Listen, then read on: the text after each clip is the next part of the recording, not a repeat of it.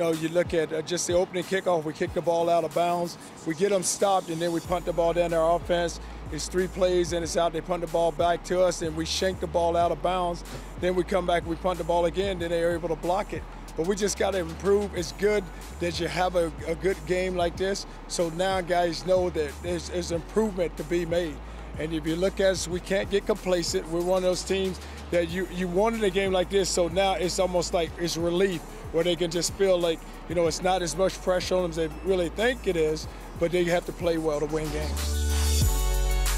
We knew that we could play ball. We knew what we had to do. We just had to go out there and execute what we had to do. And you saw that in the second half, the second quarter, we executed on defense, and it gave it our time for our offense to come around and start scoring some points. Well, I just kept saying to them when we were down 16, I was like, listen, guys, it's a 60-minute game. We're still in the first quarter, and we haven't even got going on offense. When we made a big stop there on 4th down on defense, I think that kind of got us settled down. And we just have so many leaders. You know, you look at Quentin, you look at Dearness, you look up front with Ruff. You got so many leaders, and they didn't panic. You know, they kept saying, hey, guys, we'll be fine. We'll come back. We have to get settled down. Well, pretty good job by the defense and nice patience. And they'll take what they give you. You know, a lot of the guys had a lot of experience on this football team, but we just came together. Dearness Johnson, Darius Tice, you know, so them guys next to me, they just step up and, you know, they played. You know, it's time for me, you know, do what I do best. And you're seeing everything just start opening up for the offense. Flowers takes one in, hops over the goal line. We told each other, you know, we got to go out there and score now. The defense doing their job now. We just got to go out there and do our job. You know, we got to settle down and let the game come to us.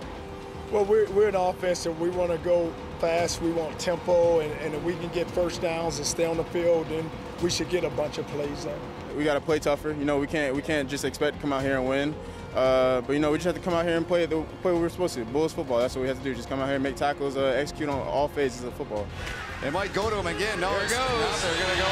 Instead, it's intercepted by Wilkins. Wilkins on the return for USF just walks out of bounds. We needed to get the turnovers. You know, it's a big interception there by Mazzy down the sideline. Abraham had a big interception, and then we got some 4th down stops. Ball came out. Where's it down? Here we go. Taking it back. They're trying to. They take it back. That is Calvin Pinkney. Oh, I didn't think my big man could run like that. Everybody was shocked on the sideline. But you can see that he didn't know that the quarterback was down. But it's just fun to just watch a big guy, you know, rumble and stumble that far in the end zone.